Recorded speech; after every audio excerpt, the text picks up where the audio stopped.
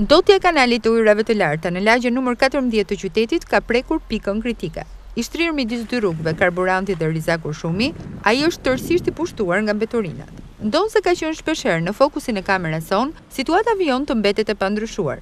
Burimi i ndotjes janë aktivitetet e disa subjekteve tregtare që operojnë në këtë zonë. Në krye të listës qëndron një thertore e cila gjendet në rrugën Kastrati, pjesë e lagjes numër 14 ose siç njihet zona e Shkozetit.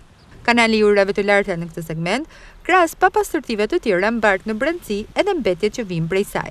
Me sy të lirë këtë mëngjes mund të shiheshin pellgjet e gjakut, ndonse rreshtet e shiut kanë qenë të pranishme gjatë 2 ditëve të fundit. Nga ana tjetër, para ditën e sotme, gjatë realizimit të kësaj kronike, ishim dëshmitar të një episodi që tregon se si në mënyrë të papërgjithshme, sipërmarrësit privat që operojnë në këtë zonë ndosin këtë segment.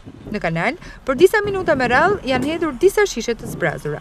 Prej më shumë se 20 vitesh, ai është në të njëjtën gjendje. Në të njëjtën kohë që as ankesa das, protestat në lidhje me këtë problem nuk kanë funksionuar. Kjo është ajo që na referohet nga banorët. I kthyer në një vatër infeksionesh, ai vijon të kërcënojë çdo ditë jetën e banorëve të zonës. Jo vetëm niveli i ndotjes, por edhe indiferenca e institucioneve shtetërore kanë kapur majat, duke kthyer këtë paralajmërim të përsëritur në kronikën e një vdekjeje të paralajmëruar.